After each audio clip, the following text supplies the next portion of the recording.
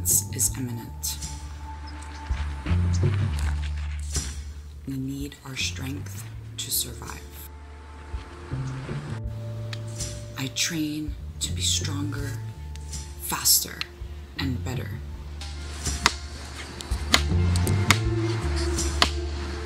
With a mission to protect women and girls from violence, rape, and sexual assault. This is survival arts.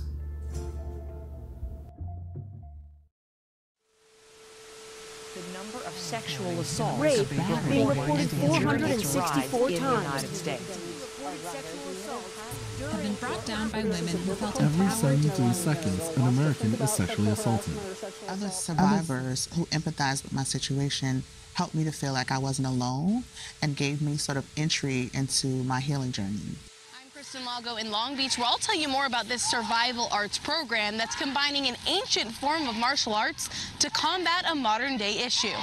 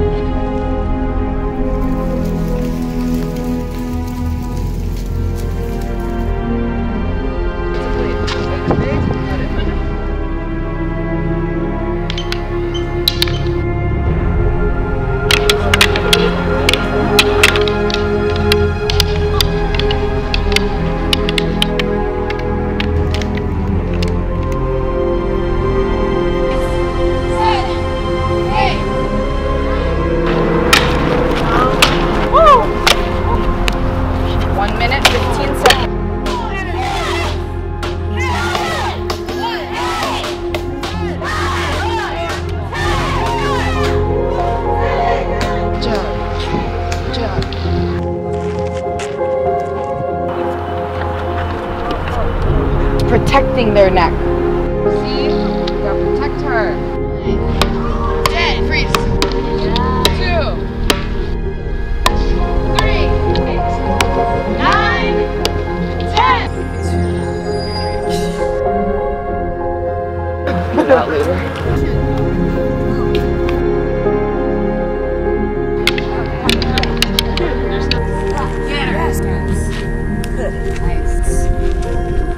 Your ancestors. Your feet. 15 seconds. That's it. Come on. That's it. Keep going. Keep going. 4, 3, 2, 1. You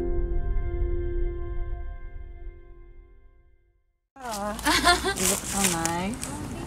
Ready for the camera. My name is Rika.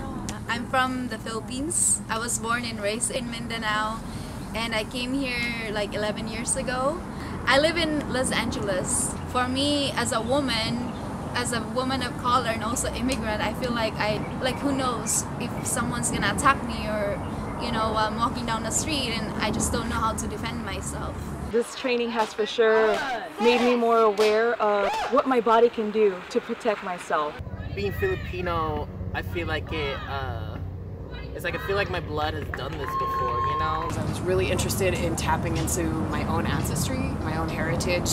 I grew up slightly separated from Filipino culture, and so this was a beautiful way to like tap into this embodied knowledge and reconnect with my own ancestral roots.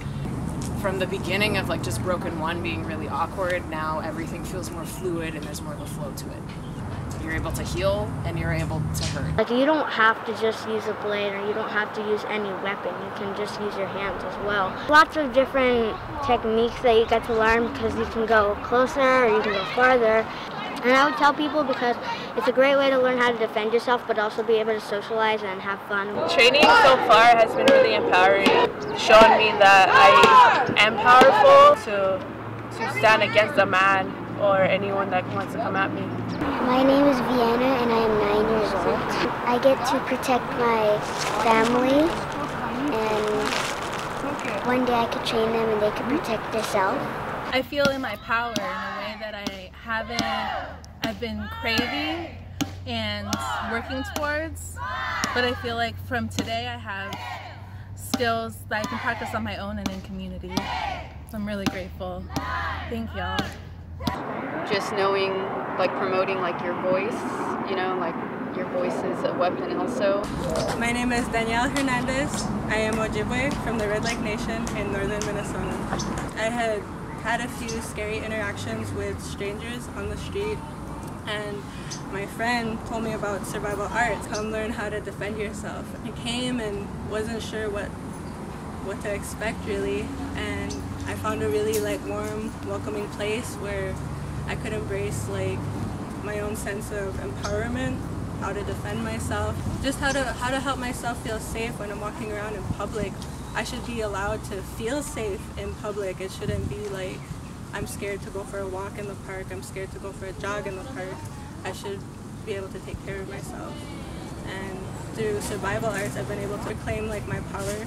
I find that to be a really healing space for me. I can come and feel vulnerable. I can let go of like past trauma. I can work through my current traumas. Intergenerational trauma is something that's weighed down on me and felt really heavy, and it's gone into my body and created like injuries that have just made me feel really, really stuck. And so having a space that's women of color only is really empowering. It helps get the pain out. It helps me center and ground myself in like my history. Survival arts helps me connect with other people and grow stronger with them and build sisterhood, and that's just become really, really meaningful to me.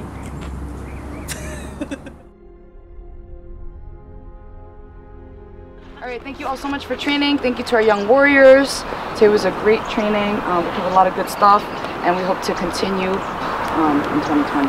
Okay, we're gonna salute together.